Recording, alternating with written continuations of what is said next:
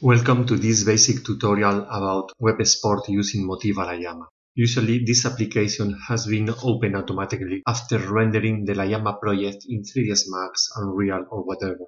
In any case, you can also open the project by double-clicking on the LYM file, or opening Layama and using the Open File menu option. For simplicity, every single control has its own contextual help using tooltips. So, if you place your mouse over any control, a help message will appear. Anyway, we will describe each control in this video.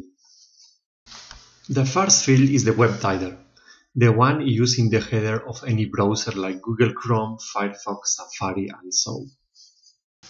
The second one is the web description, the one that is shown when you share the link using any messenger service like WhatsApp, Facebook chat, or any other.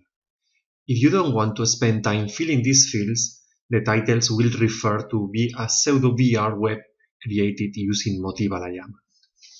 The loading logo is the logo shown in the browser while the web is loading. To illustrate this example, I will use these logos. The next one is the logo used during navigation, something like the TV channel logos. Using this combo option, we could choose to use no logo or where to place the on-screen one. Now we will set the actual logo to see how it looks on this sample. You probably won't use these advanced options, but they are there in case you need them in the future. You can change any render, position, data, and so on. Probably the most useful option for a standard user is to change the camera name. In this case, I will name it Initial Camera. As you can imagine, this combo defines the initial point of view in the web navigation. Since I renamed the camera, I can find it easily.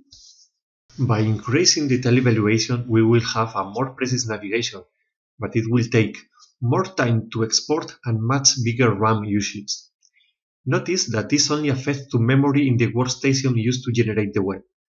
Once it's exported, the web will be as light as before, but the computer used to generate that web will require more free memory. Polygon count means the number of triangles in the geometry that is used under the hood in the web. The default value is a really good trade-off between quality and speed, and it should work for almost any scenario.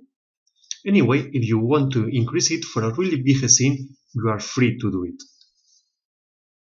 The last button opens a local navigator that is used to select the output folder for our web.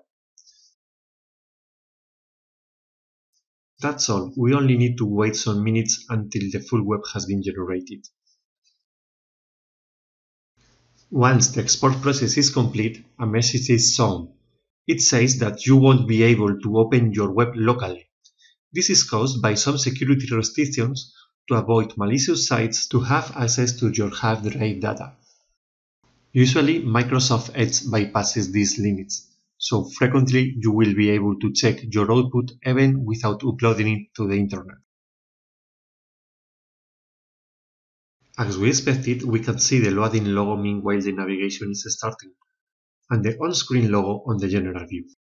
The next question is how we can make this available to the general public, or what should we do if Edge is not loading the web locally?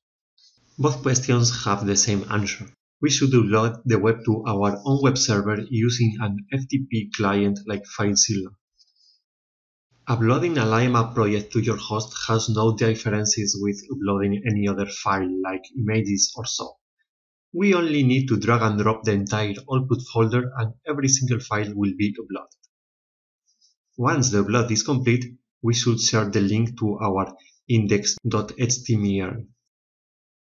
And that's all. We have a web that can be navigated by rotating your point of view, moving your cameras, and everything that you have already seen in the samples.